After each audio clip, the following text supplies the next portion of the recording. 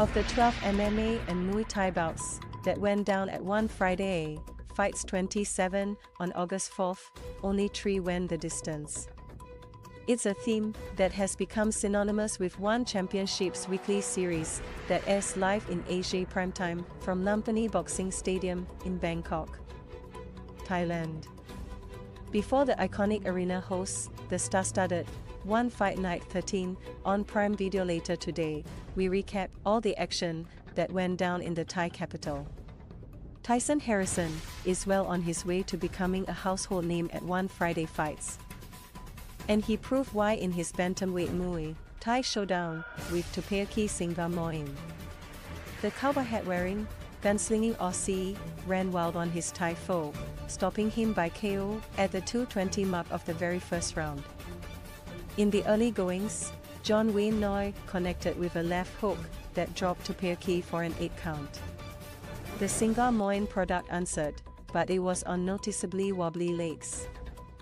Harrison sensed blood from there and quickly put together a right uppercut left hook combination that sank Tupaki to the canvas again, leaving him unable to answer the referee. The walk-off finish earned Harrison his second win in one and continued to inch him toward the elite of the bantamweight Muay Thai division. Pampech PK Sanchai put on a boxing masterclass on his way to a unanimous decision win over an ultra-tough Theptaxin Sonsing in their 132-pound catchweight Muay Thai bout.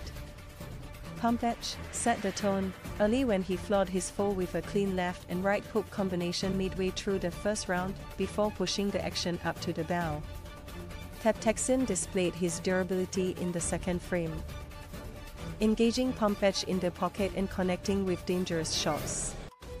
But the PK Sanchai standout made a push in the final round, and he landed hooks and elbows on Theptaxin to convince the judges to hand him his second win in one and improve his record to 104-43 overall. Chai Soso Toipadriu entered the Lumpini ring with bad intentions on Friday, and he made it known in his 130-pound catchweight Muay Thai rematch with Magnum Sosomai. The 25-year-old poured the pressure on his fellow Thai from the opening bell and stung Magnum with a heavy right hand in the final moments of the first frame. Chai placed his foot further on the gas when the second round began, and he continued to land punches in bunches. The writing was soon on the wall for referee Olivier Coste, who had no choice but to step in and stop the matchup at the 125 mark of the frame. The BCK Gym men scored redemption against Magnum with the TKO win, and it opened his one account in captivating fashion.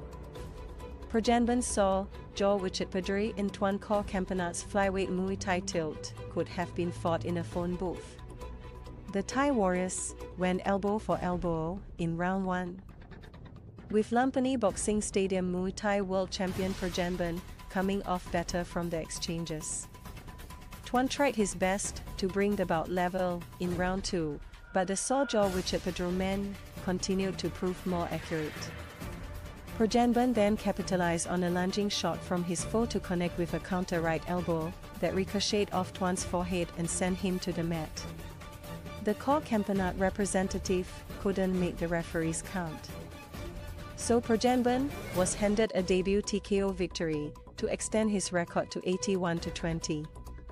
Kansak Sodekapan proved that sometimes you have to take one to give one when he finished old rival Rekhon Sosomnak in their 112-pound catchweight Muay Thai fight. The two Tharis battled intensely for the first 2 frames of the matchup, exchanging punches and gut-piercing knees.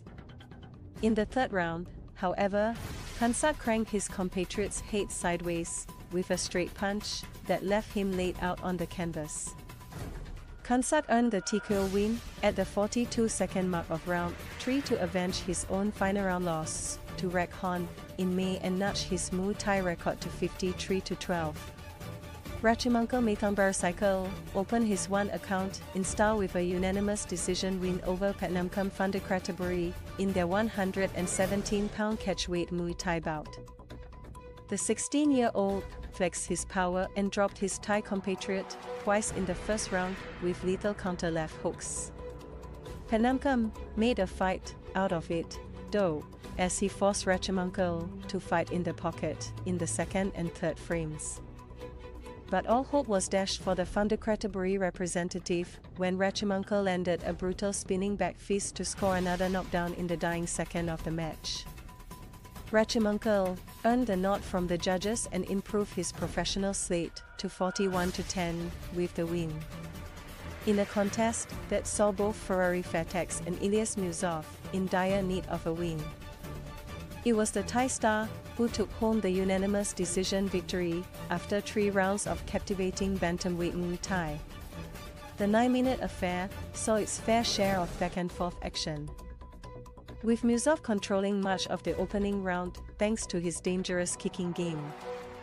Ferrari battled back in the second and third frames, though, using his elbows inside the clinch and effective kicks to earn the nod from the judges after the final bell rang. The Fatex standout pushed his record to a jaw-dropping 133-32-4 with the win. 3-division Lumpini Boxing Stadium Muay Thai World Champion Panthat VK Koyoi was the clear favorite going into his strawweight Muay Thai battle with Stephen Irvine. But the Scottish striker wasn't playing by that script. He flustered Panthat with boxing combinations in round 1 and carried that momentum into the second stanza.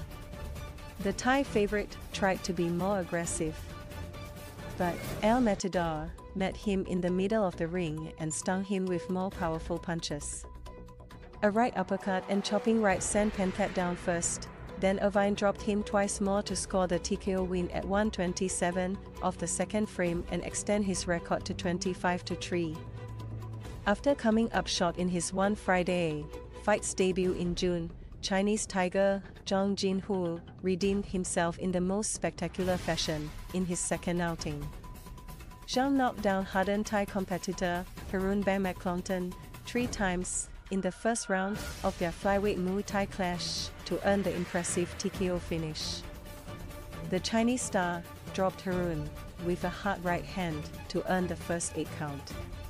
Moments later, it was a multi-punch combination that sent the Thai down a second time.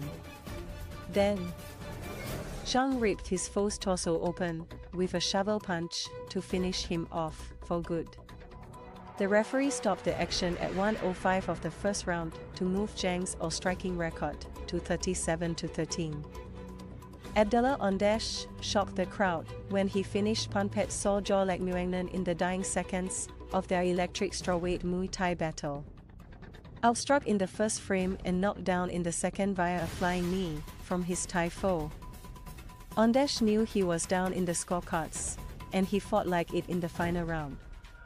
The Lebanese debutant was rewarded for his aggression when he caught Panpek in the ropes and landed a booming left hook.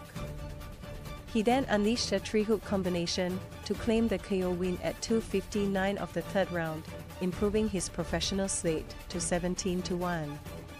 Roman Lukashevich went through hell to earn a late submission win against Lawrence Phillips in their heavyweight MMA affair. Lukashevich attacked the legs of his American foe at every opportunity throughout the contest and came closer to finding success with each attempt. Phillips refused to give the debuting Russian an inch, though, and he consistently attacked with barrages of strikes.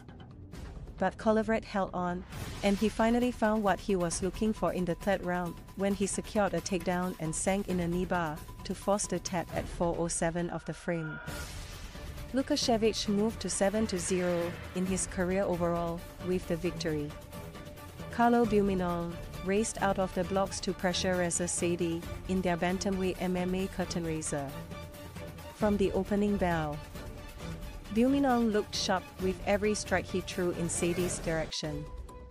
The powerful Filipino soon wobbled his Iranian foe, first with a crunching straight left, then with more punches and knees to seal the TKO victory after just 52 seconds. With the debut win in one, the Team Loke man remained undefeated in his career and showed he's another rising star to watch from the famed Baguio City stable.